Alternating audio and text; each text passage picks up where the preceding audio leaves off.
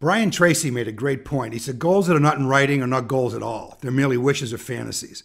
As you know by now, I'm convinced that a repeatable process one can depend on in all types of weather has to be a part of every financial advisor's repertoire. Step one in creating our repeatable process is to sort out and write down our goals. If you don't know what your goals are, take Thomas Watson's advice. He was asked how he built IBM. He said, I imagined what I wanted and I worked backwards.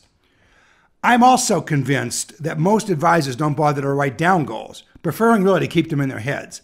That just doesn't work. Goals have to be in writing, and they've got to be on your desk in plain sight at all times so they can be referred to constantly.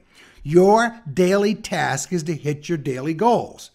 Goals are simply a concrete way to measure your progress. I'm going to earn more money next year is not a goal. That's a Brian Tracy kind of dream. That's a desire. Desires cannot be measured. Concrete goals and the time you plan to achieve them are very measurable. Make your goals magnetic so they pull you toward them and make them achievable. I read an article where someone said, think of goals as mile markers on a long journey to a specific location. The mile markers measure your progress. They let you know you're heading in the right direction and you're making progress on your way to achieving your objective. So set concrete goals now.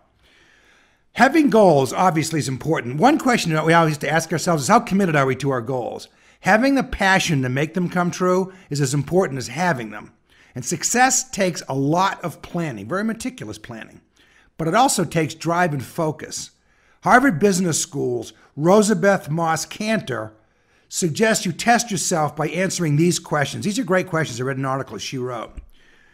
Number one, do you feel strongly about the importance of your goals? Why it's necessary to achieve your goals? Does your idea, your goal, match your values and belief? Is this something you've dreamed about for a long time? Is your goal vital to the future of people you care about? Does your goal get you excited when you think about it and share it with others? Is it realistic? Are you sincerely convinced that your goal will be achieved? Are you willing to put your credibility on the line for it? Can you make your goal the primary focus of your activities? Are you willing to devote your personal time, evenings, weekends, vacations to bring your goal to reality? Will you be able to reject criticism and negativity? And lastly, are you committed to the long term as you work toward your goal? Please take time. Remember, step number one is writing down your goals. After your goals, move over to mission statement.